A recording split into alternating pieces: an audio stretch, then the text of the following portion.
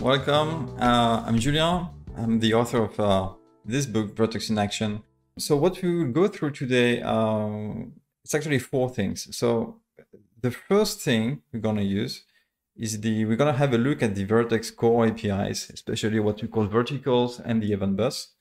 And we will be building a very simple HTTP API. Second thing we're going to do is look at some SQL client for PostgreSQL. Then we'll do some kind of edge service. So we will play with a HTTP client to make requests to other services. And here we'll do some chaos engineering, which is extremely fun because you can just break everything and see what happens. So basically what we'll do, we'll just introduce some delays in the SQL database, and we'll see what happens and how to mitigate issues. And if time permits, we'll look into real-time web applications. Let me just show you what we are going to do in the first step. We're going to use a very simple running example through the hour. So what we will have is temperature sensors. So they're not going to be real sensors, of course, because I don't have sensors with here. But you could just, the code would not be very different from what you would have if you had some real sensor talking over, I don't know, MQTT, HTTP, Kafka, MQP, whatever. So the idea is to have these simple sensors. So each of them is going to be a microservice. It's going to expose an HTTP interface, a very simple API we will be able to get data from. And whenever they update the temperature, they will push an event to what we call the event bus. And we will see what happens. In a second step, we'll have another microservice, which is here, which is going to look for all temperature updates and store this into a Postgres database. And it will also expose some queries over some HTTP API. The third step, we're going to have some gateway/edge service, which is going to give us a simple API to get all the latest data or some very specific data. So it's going to look for updates and maybe sometimes query the store services. And the last step, we'll have some kind of dashboard, which is a web application. It will receive live events from the whole system. So we'll have a live interface, and I will show you how to do it nicely with Vert.x. Let's start with this, which is making sensors. So I'm going to use IntelliJ, but you can just whatever you want you can use Visual Studio Code whatever you want. So if we want to have a sensor, we need a class to represent what's in a sensor. So in Vert.x, in the core APIs, you have two concepts to understand. One is the verticals, and the other is the event bus. So a vertical is where you will put your code. The whole business logic is going to be into verticals. And verticals is the basic deployment and code unit you will have to deploy. It's as simple as that. So if you want to have a sensor vertical, well, you have a sensor vertical. And what you have, all you have to do to make it a vertical is to extend something called abstract vertical, which is part of the core APIs of Vert.x. So what we will need to do a sensor, first thing, we need some kind of identifier. So the UUID is really fine. So we just generate that. We're going to have a temperature, which is a double. So this double is going to evolve over time, and we will see how to do that. And to make it change, we'll have a random number generator. As simple as that. Of course, we need to log events because it's very convenient to log and see what happens. And the last thing is we will need some HTTP port to run the server. So to do that, we will just use environment variables. So in our case, it's going to be HTTP port, and by default, it's going to be on port 8080. But it's something we can override if you want to. So that's really the skeleton of my vertical. And the vertical is a very simple thing. It doesn't have many methods. Basically, what you need to override is the start method, maybe the stop method in some cases if you want to do some cleanup work when you shut down a vertical. But in practice, it's really the start method which you are going to have to override. Stop, yeah, it happens, but not that frequently. So when you have this stop method, when the vertical is going to be started, you can see here we have an argument which is a promise. So this is because we are using Vert.x, and in Vert.x everything is asynchronous. So we are going to deal with lots of asynchronous things, and because starting the vertical is going to be made out of asynchronous operations, we need a promise, which is an object we will complete to say whether we actually succeeded in deploying the vertical or if we failed. So what I mean by that is that this vertical is going to start an HTTP server, and because you start an HTTP server, you need to report if you manage to start the server or if you failed. And basically the reason is very simple. You may not be able to start a server. For example, if you start below, if you use a port number which is too low, basically you're going to fail because you may not have the permission, or maybe the port you want to open is already in use. So in those cases you will fail. So how does it work? So let's start by just updating the temperature. So when you're in a vertical, you have an object which is called Vert.x, which is a field. And from here, you have lots of basic operations. So for example, I can create an HTTP server. I can access the event bus, which is something we will have a look a bit later. We can deploy verticals. We can have periodic operations. We can close the Vert.x context. We can have datagram sockets as server, as client. We can make the DNS client because we may want to make queries. We may have a HTTP client. We have a TCP client, etc., etc. So basically, you have all these low-level methods to create all kind of networked applications with Vert.x. So if you want to update the temperature, what we need to do is to have a method, a callback, which is going to be called, say, every 2 seconds. So every 2000 milliseconds, we're going to do something like this: update temperature. Okay, so this is going to be called every 2 seconds, and from here we're going to update the temperature by some random number. So the long parameter which is given here is just the identifier of the periodic timer. In my case, I just don't care, but you may be interested if you want to cancel this periodic timer, basically. So what I'm going to do here is I'm going to say temperature equals temperature plus I'm going to use next Gaussian from my random number generator, and I'm going to divide that by 2. And that's it. So next Gaussian is going to give me a number between -1 and +1, and I'm going to divide by 2. So this is going to be a very simple model to update the temperature. So I'm going to do this, and I'm going to log this to say temperature updated,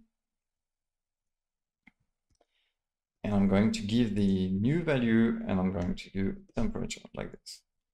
So if I want to run this, so I'm not even creating an HTTP server or anything. So I have my periodic task which is being set up, and I want to say that my vertical is working. I'm just going to say complete on the promise to say, okay, I'm done. My setup is done. My vertical should be working. So here we go. So we'll come back to adding an HTTP server and HTTP API. But first, let's just try to deploy this vertical and make it work. So in Vert.x, you don't need anything like, you don't need an application server, or you don't need this kind of thing. You can just have a main method, and it's a very simple programming model. You have a main method, you deploy your vertical, that's it. So what I'm going to do here is create a Vert.x object like this. In this Vert.x object, I'm going to say I want to deploy a vertical. So you can pass a name, you can pass an instance, you can pass a class, you can pass many things. Something you can do is, so what's the name again? It's sensor vertical. You can say sensor vertical new, like this, and this is going to pass a supplier. And what's wrong with this? So I've made a mistake, and I don't know why. So I'm going to do something very simple. New sensor vertical. Okay. So I'm just going to deploy it like this and run.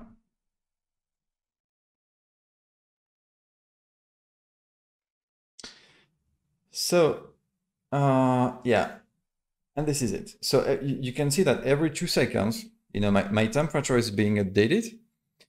And so I'm going to start the application and show you one thing from the logs. You can see here that the thread identifier in logs is going to be the same for every invocation. So this is called the event loop thread 0. If I had deployed another instance, it would be another thread. So basically what I can do is I can show you what happens if I deploy this multiple times. So it's sensor vertical.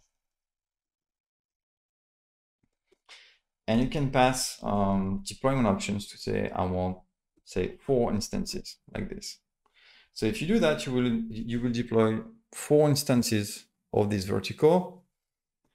And what's going to be different here is that you see that, I'm stopping it again.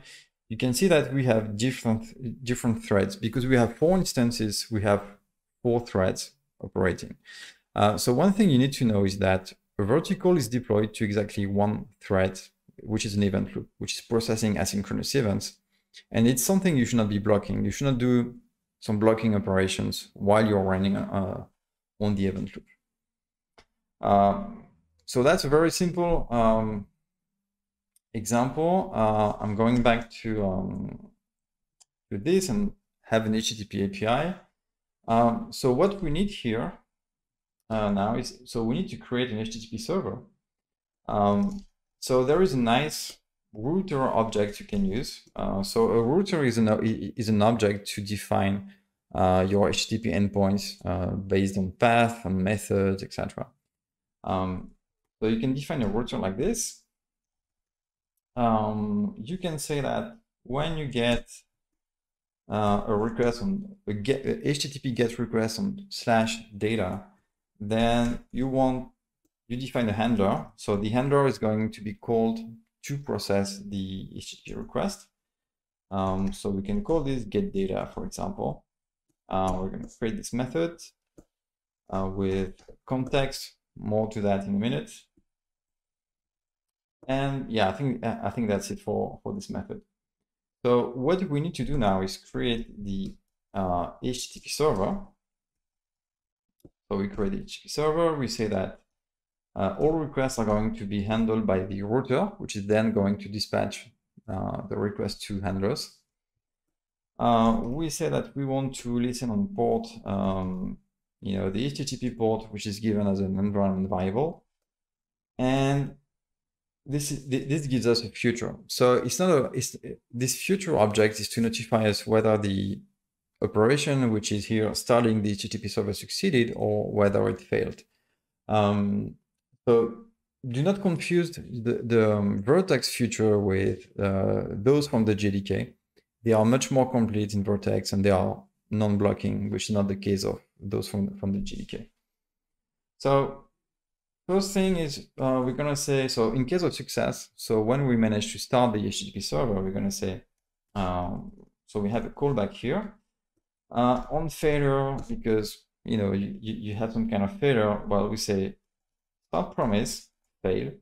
So by doing this, you will just propagate the failure down to the class that's been deploying. So we are going to say HTTP server running. So we are going to repeat some stuff in the logs, like the HTTP port. Okay, and once we have that, we can do start promise.complete to say that the operation succeeded.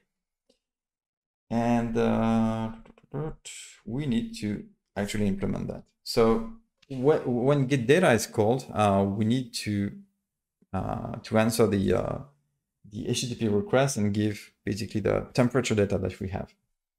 So what we have to do is prepare some kind of JSON object, which we call payload, or just call it whatever is fine to you.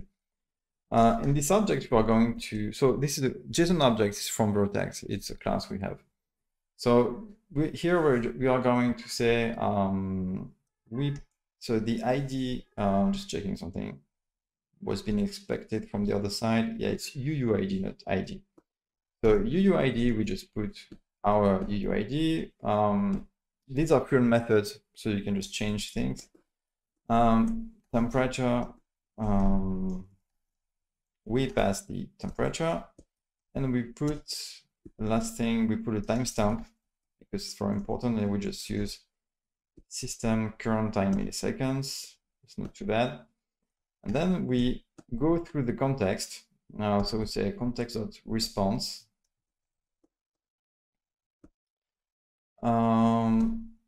So we need to say that it's going to be JSON. So we say content type. So we had we need to add this header to say this is application JSON content. And yeah, basically we just needed to end it with the string. So we take our payload and we say encode.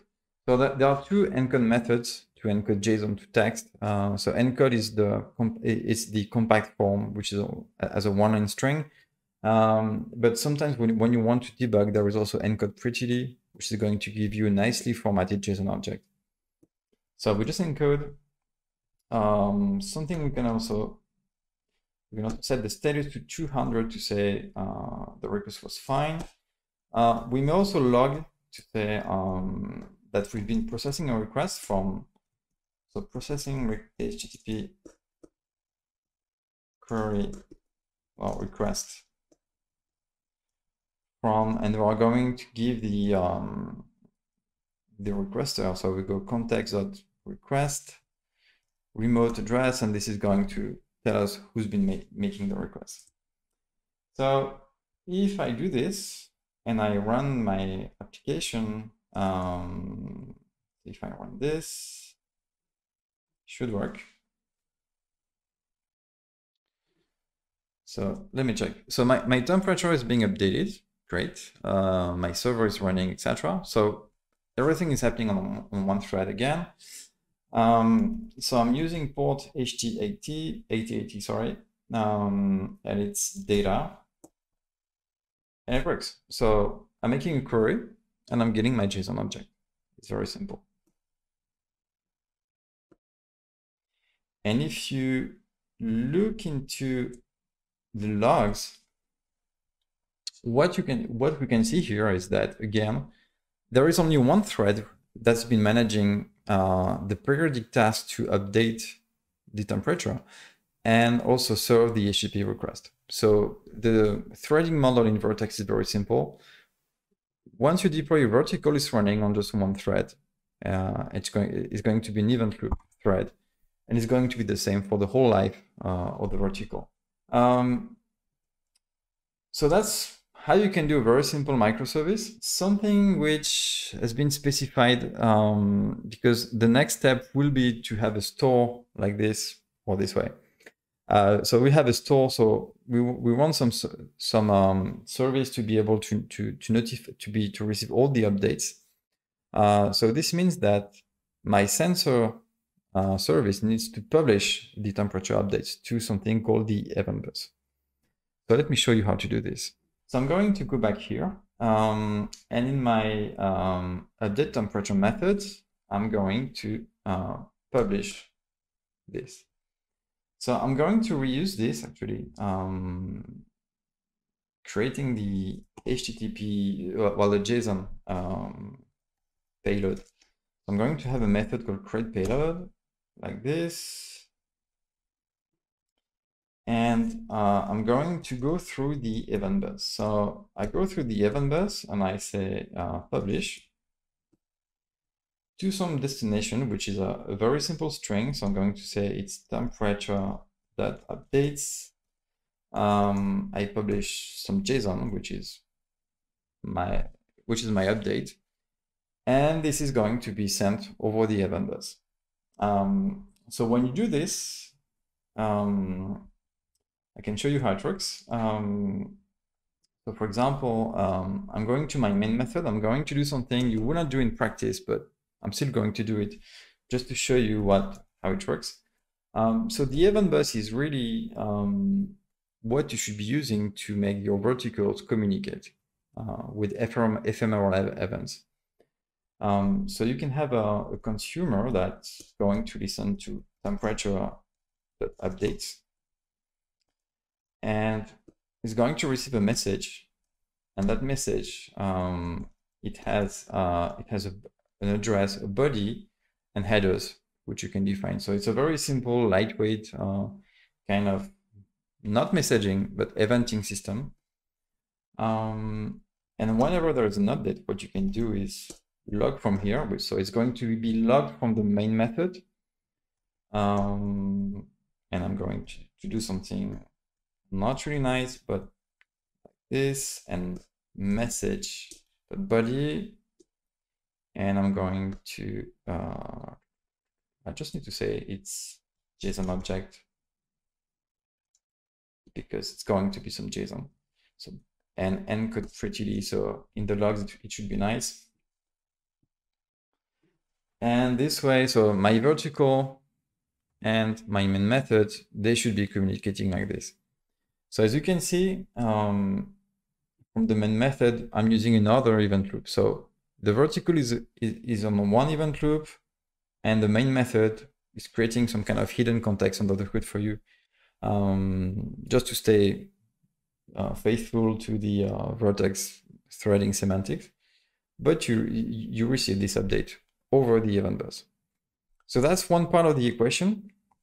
The thing is, the event bus like this is working just inside your process. It's not working across the network. And it's exactly what we need to achieve in this step. So in this step, we need the event bus to work across the machine.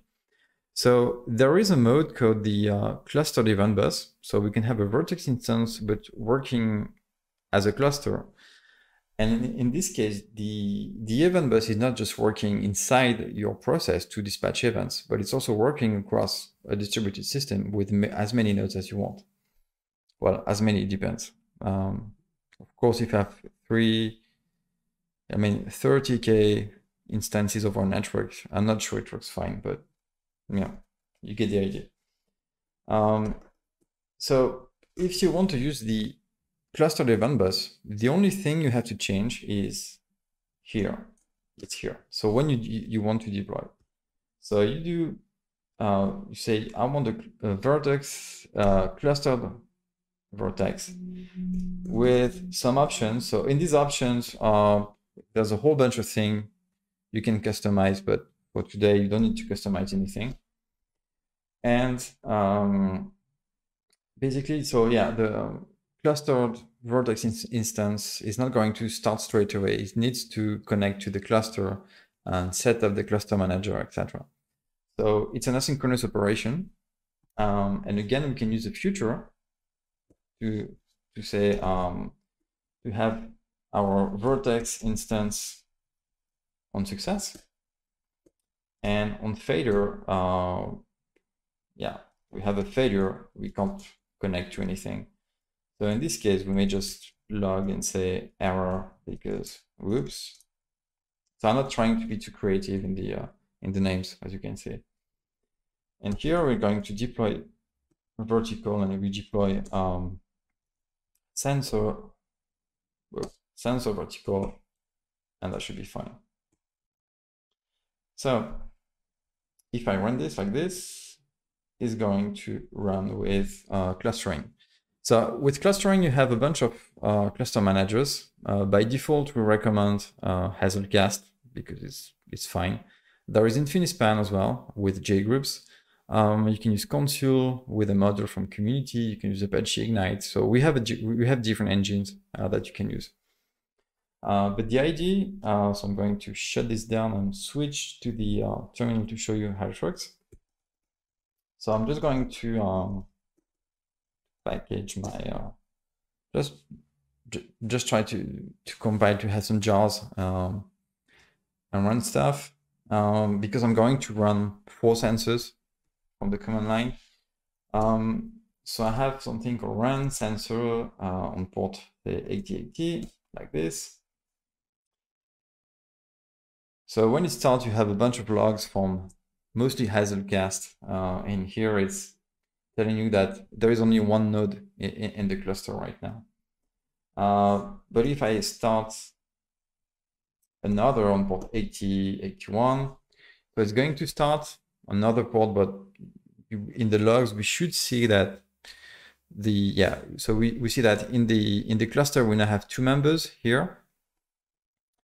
And if I create, not like this, like this, like this. So if I run 82 and 83, we have 4 sensors running, and they are dispatching their temperature updates to whoever wants to listen on the event bus.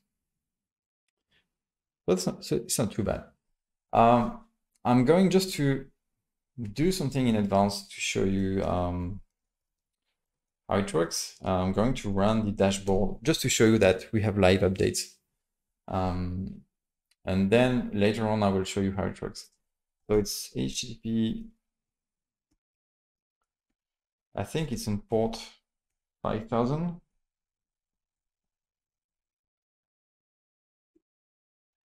Yeah. So we have here our four sensors, and we have the live updates. So it's all running with the dashboard in real time. So yeah, the point here is just to show you that just by putting Vert.x in cluster mode, I have all my nodes sending events to whoever is interested. So I'm going to shut this down because the goal was not to show you this straight away. And we're going to switch to the next step. So having Postgres as a service to store events. So it's going to listen to all these updates and store that into a database. So how it works, I'm going to switch to, so we can just forget this project. We go to temperature store, and it's using a Postgres reactive client from the Vert.x project. So it's a clean implementation based on the wire protocol of PostgreSQL. So it's not JDBC, it's really non-blocking code that we give from the Vert.x project. And the performance is really, really good. So to connect there, so it's more or less the same canvas for the vertical. We are going to run on HTTP port 7K.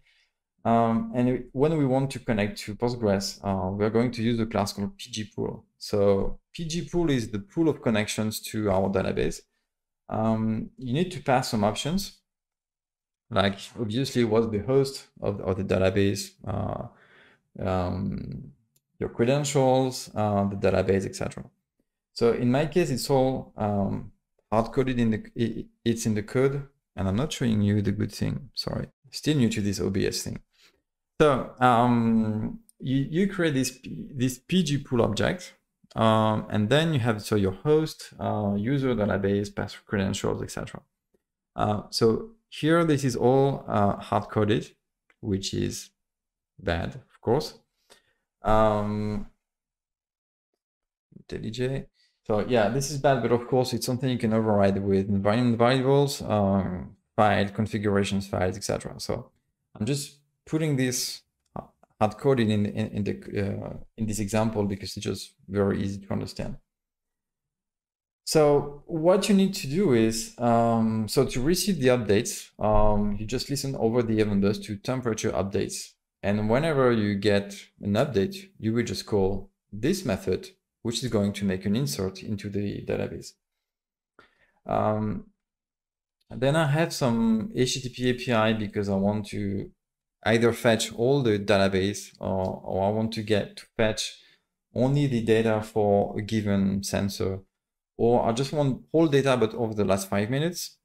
So these are the different routes I've defined for this service. And yeah, to show you, we are going to do this implementation. So get all data. So get all data. First, I need to show you the schema. So I'm not using any object relational mapping tool or anything. It's just plain SQL and PostgreSQL. So the schema is pretty simple. We have the UID, the timestamp, the value of the temperature update, and the primary key is a combination of UID, and timestamp. It's pretty straightforward SQL. So if we get there, so the query we need to do is select everything from temperature records. So we need to go with pgpool, have a query, a prepared query. So we do it like this. And then we need to execute. So you can pass a tuple. A tuple is one you want to pass values. I'll show you that in another query. So I'm going to execute, and when I execute, again, it's an asynchronous operation because you need to talk to the database, fetch the results, and get back to you. So we have a future, and I'm going to say on success. So I have a row set, which is a bunch of rows. So in this case, I'm going to do something, and on failure, I'm going to I'm going to do something else. So I will start with the failure. So I want to get all data. I want to so if I have a failure, I need to basically say everything's gone wrong. So you go through the context, you just fail it like this, say 500.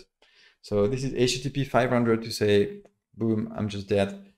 And of course, what you should be doing on the server side, you should be logging. So say, whoops. So I don't have time to be fancy with the log message. And I just wrap up the failure. So what's more interesting is what happens when we actually have the rows. So we can do something like for row in rows, and we're going to do something. So what we need to do is assemble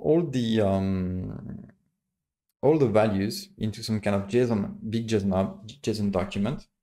So for that, we can have a JSON array like this. So it's a JSON array. For each row, what we need to do is array.append to add. So we add a new JSON object.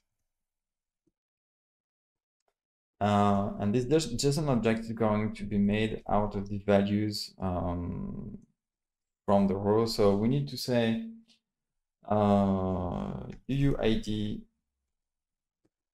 comma, what am I doing? So we put U like this, UID.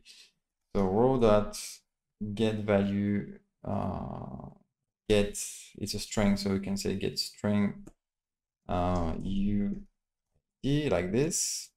We need to repeat, so I don't remember the schema, it's the value. Okay, so we need to put temperature and row.get double value, yeah, value. And we need to repeat the, what am I doing?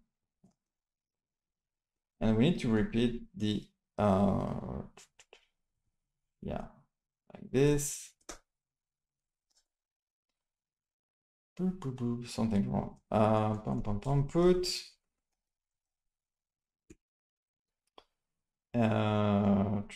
timestamp like this, and it's going to be get temporal, I think, and it's tstamp. So tstamp, I'm going to go to string because otherwise it's not going to work. So let me check because I'm lost with all the parents and stuff. Okay, so I'm adding every row to the array, and then yeah, then I should be fine. So I can just go to context dot response. So we need to say that this is JSON. Let's put header. So we say content type. It's gonna be JSON. And we end with, so we create a new JSON object just to wrap the array into an object, which is a quite common pattern if you do some JSON. So we say data, and we pass array, and we encode, and we should be good. Yeah. So does it work? So let's try. So again, it's Vert.x code is very simple to run. You can just use a main method and run from your IDE. It's just fine. We're just waiting a few seconds to see in the logs that we've joined the cluster. So yeah,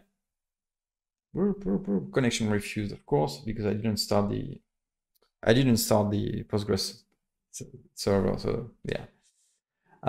So to start the server, I'm using Docker Compose. It's very simple. I don't have to remember the whole Docker command line thing, which is big, not to say anything else. And I'm going to start again my service. So to join the cluster, you should see all the members, which are the sensors plus this new service. Okay, so this is deployed, and you can see in the logs that we are recording a few values. That's fine. And then if I make a query, so it should be HTTP. I don't remember the port. So what's the default port? The default port for my service, it should be 7K. Okay. So 7K, and I don't remember. It's all okay. Very simple. Yeah. And you get all the data from database. So again, this is running from a single event loop for the vertical, and that's pretty fine. There are some other things you can do, like for UUID. So if you want to have a variable path, a variable in your path, you can do it this way with this syntax. So it works it's pretty similar. So you do another kind of SQL query, and here you can see that you have a parameter, which is here $1. So it's going to be the UUID of the sensor you'd like to get all the data from. To pass this as an argument, you wrap it with execute inside the tuple, and there you go. And then it's pretty much the same logic you have. If you want to get the last 5 minutes, again, it's from the Vert.x side is exactly the same logic. You make your query, and then you had the HTTP response. Then it's just, get back to school, do SQL, pretty simple. And the thing I should be showing you, which I haven't, is what happens when we receive an event. So we just do same thing here. We just do an insert into the database, and we just store the data we receive from the event bus in JSON, and we store that onto the event bus. What we can do, then we do some chaos engineering, but before that, I will show you edge service, so how to use an HTTP client. So the goal here, so we have our sensors, oops, there, no, not sure. Yeah, this way. So we have our sensors, we have the store service, and now we need some kind of gateway / edge service to make a simple HTTP API to connect to all these. Before I go ahead, so there is a question where the tuple class comes from. The tuple class is from the Vert.x SQL client. So it's simply something we have in the Vert.x APIs for the SQL client. So it's not a tuple from some other libraries. Another question, can you use an object relational mapper? Well, in theory, you could. I would recommend, if you really need something which is not plain SQL, I would recommend you use something called Juke, and there is a binding called Vert.x Juke in the community that you can find. Other than that, it's actually refreshingly simple to do SQL. Believe me or not, it's actually very simple. Maybe you don't need an object relational mapper. It's not intuitive, but yeah, sometimes simple is better. So we have our edge service. So the edge service is that gateway style of service. So I'm going to rush through this thing because I'm being very talkative today. So I'm going to try to, going to try to go back to, what's the, no, not this one. Okay, so we need to do it very quickly. So what's different here is that we have something called the web client. So the web client is a nice, usable HTTP client if you want to make queries to other services. And the idea in that kind of gateway service is that if you do /latest, you will just push back the latest temperatures you've been observing. And you've been observing and caching them in a very simple hash map. And a hash map works, again, because there is no race condition concurrency thing going on. So you can just use, because you're always going to access it from the same thread. You don't need to do anything. You don't need to synchronize use logs, etc. So if we want to get the last 5 minutes from the gateway, we need to talk to the store service. So what you need to do here is use the web client and do a get. So you can do, get, delete, post, whatever HTTP method you want. So you need to talk to the, have an environment variable for that. Store host, okay. So store port, store host, and I don't remember what's the URL. So in this service, it's last 5 minutes. So you need to make this query to the other service. So last 5 minutes. So what's nice with this API is that you can say that you want the response to be decoded for you, like as a buffer, JSON array, text, whatever. So you can just say JSON object. So you say, give me a JSON object because it's much nicer for me. What else? You just send and you have a future. So it's going to give us an HTTP response. So I'm going to do something like map to say request.body because it's JSON. I just want to map so that I can extract it. And I have my JSON, which is great. So when I have my JSON, cool, on failure, I'm going to simply say failure and context fail 500. So again, I should be logging, etc., but we don't have much time, so I would just do something a bit simpler.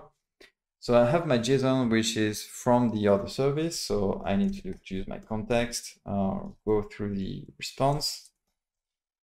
Just say again that this is going to be some JSON.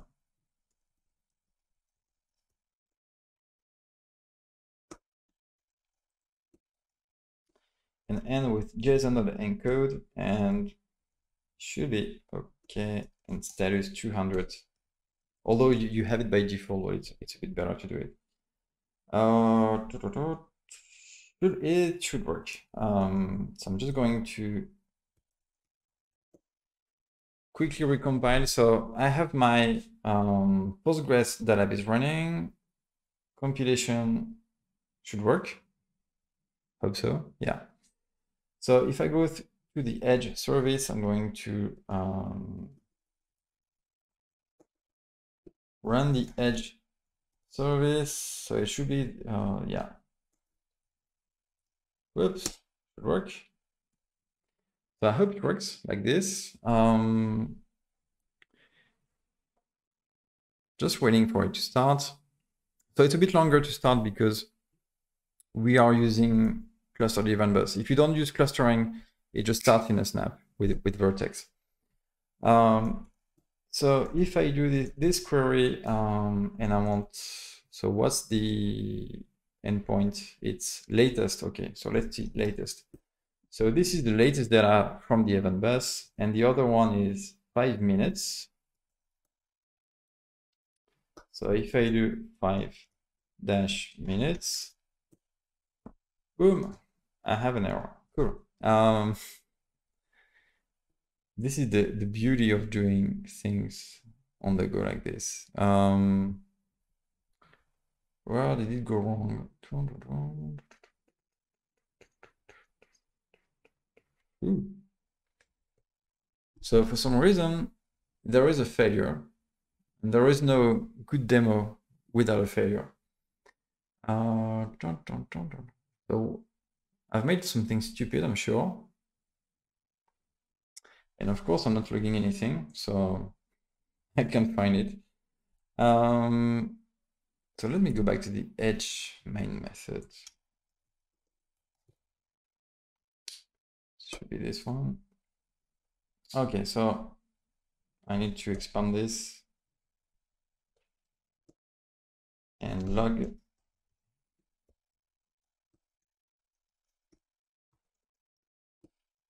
Okay, so I'm going to kill the version which is running here. I'm going to run from here. So maybe I'm just wrong with the port numbers or something. Okay, so this is starting, blah, blah, blah, 6K. So can I see anything? Whoops. And connection refused. Okay, so I think I'm not on the correct. Oh, of course. So it's not running. So yeah. So I must run the store on port. What is it? 6K. Ah no, it's 7K. I'm wrong. 7K. Sorry for that, people. Yeah, wrong endpoint. Yeah, you're right. So this works. The edge in my here should be working, and then yes, it works. So I'm making so yeah, I've been able to do this. Yeah, Thierry, it's all good. So I have this working. I'm just going to launch it from the, not from my IDE, but from the command line, because now we are going to do some chaos engineering, which is great. So don't cry, Thierry, we're going to break everything. So just running the Edge service. So I have my 4 sensors, my store, and my Edge service.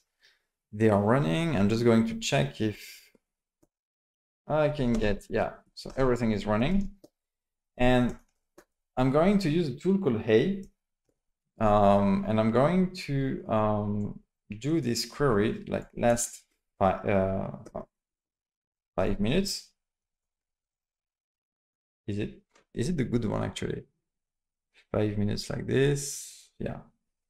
So I'm going to use Hey, and Hey is a very simple tool to do some load testing.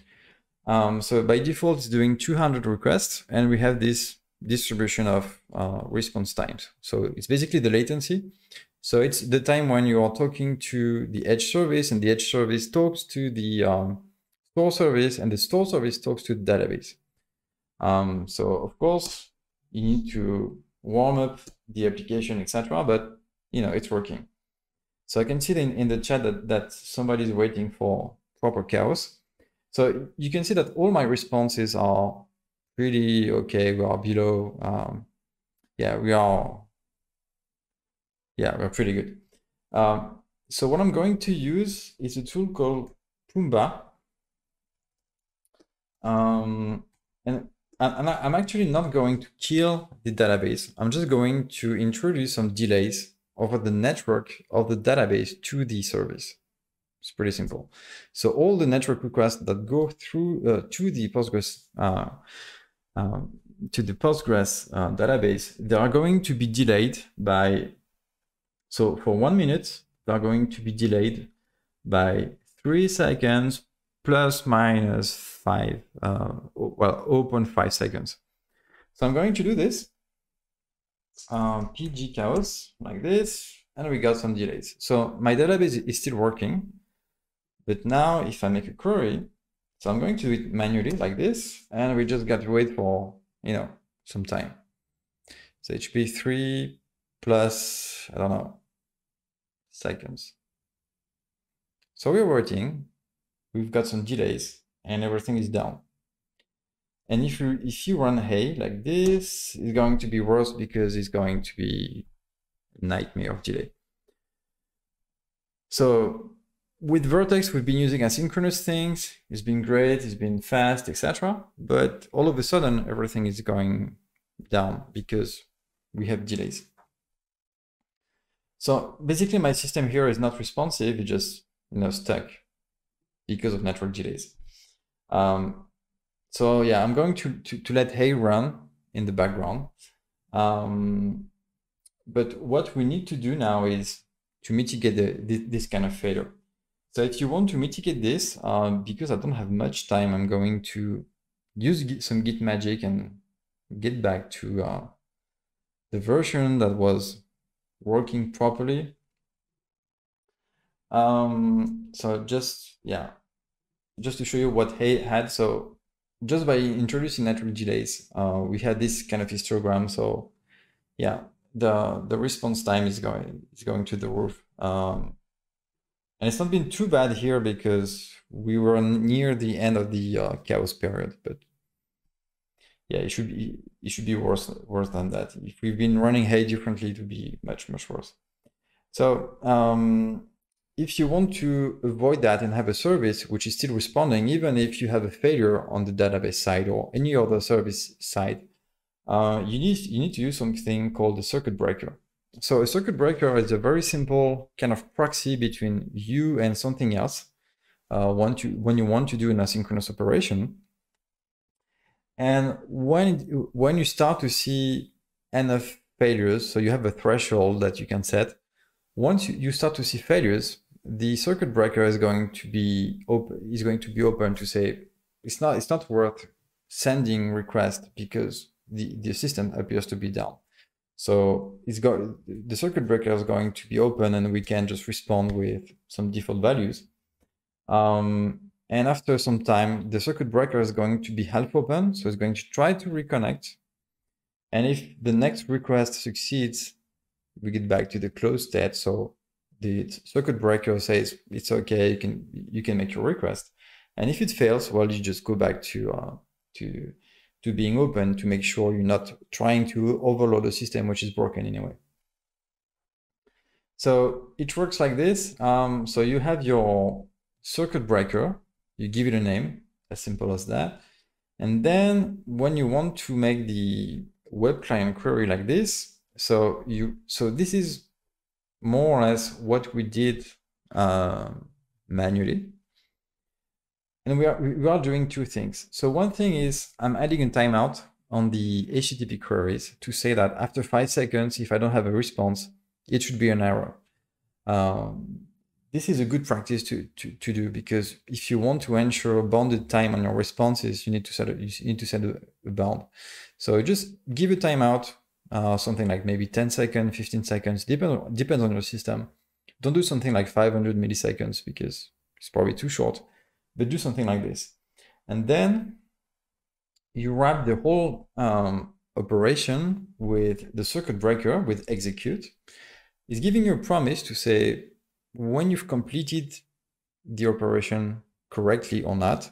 So when we get the response, in our case, when we have a success, we complete with a JSON value. So we pass, so the promise is going to complete with the JSON value if we manage to make the request. If we have a failure, we just report the failure to the circuit breaker. And then, so this is the future, and then you have your future. So on success, so you've managed to make the request. So what you do is that you cache the result. It's going to be used later on. So here you just get back to the client with a response. If you have a failure, then the good thing is that you're going to fail. So there are two options. Either you just fail, but you fail quickly, so your client is not stuck waiting for some response, which is going to happen in maybe a minute or 2 minutes, or I don't know. So you just want to fail fast. And then it depends on the application domain. But if you're managing temperatures like we do here, we don't really care about what happens with. We can just serve some old data, so we just cache it. So if we have some older data, we will serve the older data. And if not, well, we just fail. But at least in both cases, the service is still able to respond. So the difference here, so I still have my database. I'm going to introduce some chaos here. I'm going to kill the old version of the Edge service and run it again. So I have some chaos going on. I have my Edge service, and I'm going to make a request. So I'm going to request the 5 minutes. And yeah, it's not what I wanted. I wanted to make, yeah, it's been fast, but it's not exactly what I wanted. So I want to show you what happens, not with load testing, but I'm just doing a request. So in this case, well, I have nothing I can give you because there is an error. And because we use the circuit breaker, then the circuit breaker is waiting. So we're gonna wait, for the circuit breaker to be half open. So it's ready to try again. If we try again, it's going to wait for 5 seconds until we get a timeout. It's going to break again. So the issue here is that we have no cached data. So here the chaos is done. So if I do this, at some point it should be open again. Open circuit. And then I have a question in the chat. Yeah. What's going on? It's half open. Okay. Yeah, and there I get some values back. So it was the time for the circuit breaker to be half open and ready to make something again. So if I run the chaos again, and I try to make that request again, it's going to wait. It's going to have some issues, but it's going to give me some cached data. So I'm going to be quite. It's going to be quite okay. And if you use hey like this, the histogram of response time is not going to be too bad. There is a question in the chat. What's the maximum number of elements in a cluster? Well, there is no strong limit, so it's a bit hard to say, but if you tell me you have 50 instances, I'm probably going to tell you it's fine. Then if you tell me you have 3000K, is probably too much. What happens is that the more nodes you have, the more traffic you have on your network, because you need, depending on the cluster manager, they're more or less chatty. Then you have the event bus communication. So yeah, don't go crazy, but for a reasonable number of instances, it should be fine. So yeah, you see that, just by using a circuit breaker, you're able to keep your service more or less responsive. So that's more or less what I wanted to show you. The real-time dashboard, I'm going to show it back to you just so we finish on that, and then some questions. So again, this is a dashboard. It's going to be connected to Vert.x and listening to all the updates from the sensors, and it's going to be updated in real time. Here I can show you how it works. So it's actually using the event bus, just like we did for the other communications. So how it works is very simple. So you go to the dashboard. In the dashboard Java class we have, it's serving the HTML page as a static file. And then there is this special thing called the SockJS handler. So SockJS, it's more or less like WebSockets, except that it's a library that can degrade to other type of connections like long polling. If you have a browser that doesn't support WebSockets, or if you are on a network with some proxy that is disabling WebSocket connection, etc., SockJS is able to, have some kind of degraded mode to handle this. And the idea with the SockJS handler is that it's going to allow the JavaScript client in the browser and the backend to communicate over the event bus. So it's actually extending the event bus to the client like this. So the dashboard service is listening to all the temperature updates and pushing that to all the connected browsers. So how you do that is, so that's on the backend. You just need to say which destinations are being permitted, because you may not want to forward all the events from the event bus to the JavaScript client.